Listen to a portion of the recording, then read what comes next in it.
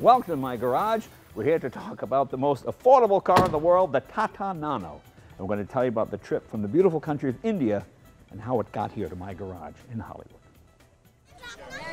Well, welcome to India, where we're here to see the build of Jay Leno's new Tata Nano. This is a Nano, it's not Jay's, and it's revolutionizing transportation in India. At around about $2,000, it means guys like these may one day be the drivers of the future here.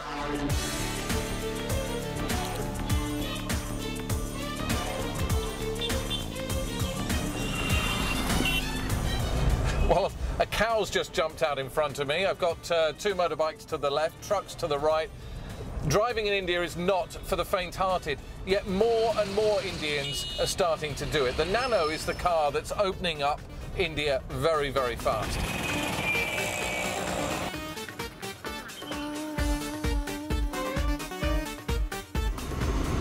Well, this is the home of the Nano, just outside of Ahmedabad. And inside, I'm assured, they're already starting to build Jay's new car.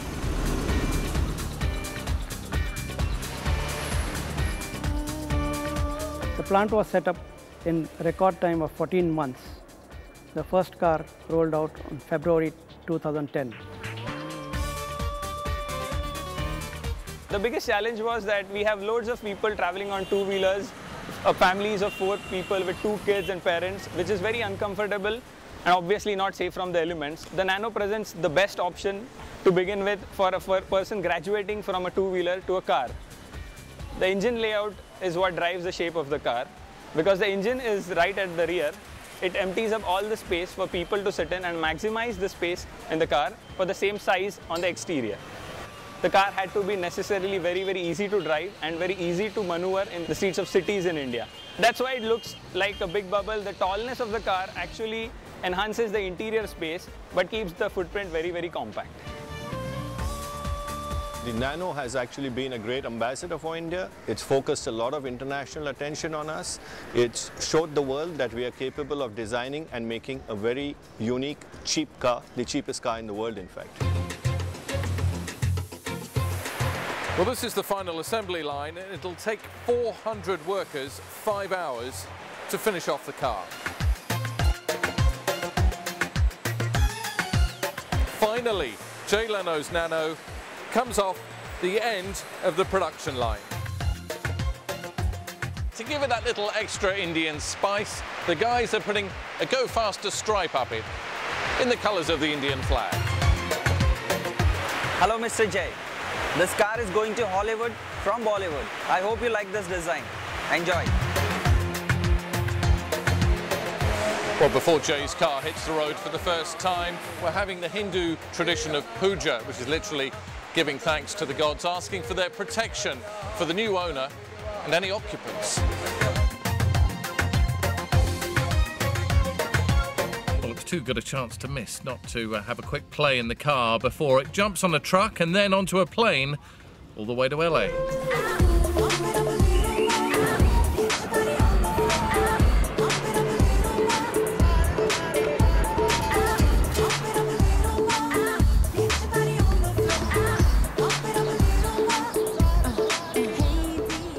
Let's take a look around the car. What makes this the most affordable car in the world? Well, they save money wherever they can. Notice only 3 lug nuts per wheel instead of 4. When you're making hundreds of thousands of something, each lug nut is a big saving. Let's open the hood. Well, there's no engine in there.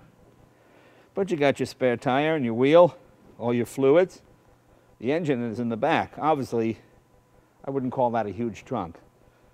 Unless you have like a Lamborghini supercar, then it would be a huge trunk. But there's really not much trunk, but there's a lot of room inside. Seats 4.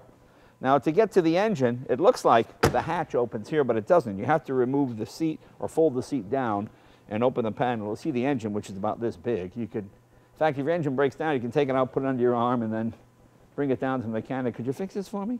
So that's what makes it an affordable car. There's a lot of clever thinking has gone into this car. And when you compare it to what people in India normally would drive, like a motor scooter with 3 or 4 people on it, which is very dangerous, obviously, it's a safe, fun alternative. Here's an interesting fact for you. This car is half the price of this suit.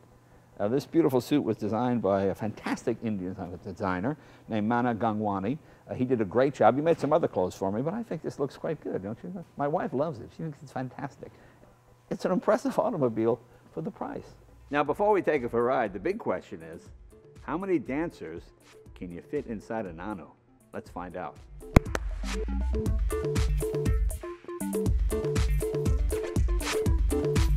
The answer is all of them!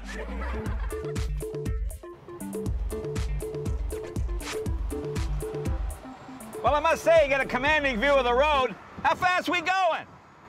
About 75, which is pretty good considering the top speed of this car is only 63. Okay, we cheat a little bit, but this thing is not legal for U.S. roads. There's no airbag, there's no crash bar in the door, so we're going to take it to a test track and see how it goes.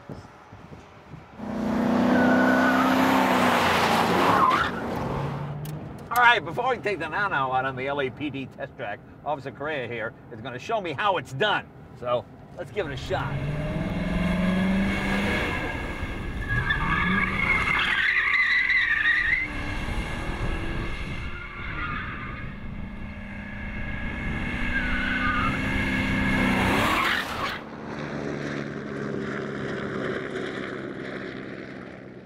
I don't think the Nano's going to do that.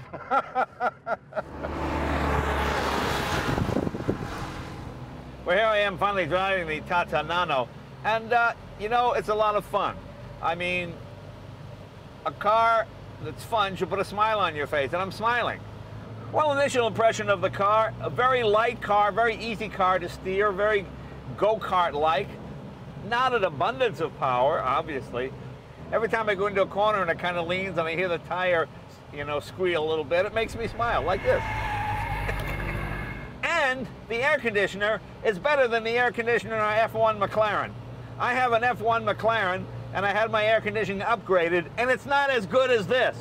So, Nano, you might not be faster than the F1, you might not handle as good or brake as good, but when it comes to air conditioning, you guys got it beat. So thank you very much. In fact, I'm going to take the air conditioner out of this Nano and put it in my F1 McLaren. That's what I'm going to do. You know, it's funny, I've driven a lot of early American cars like Model Ts, and they have those half elliptical, some have full elliptical springs, and you get that kind of bouncy ride like this has.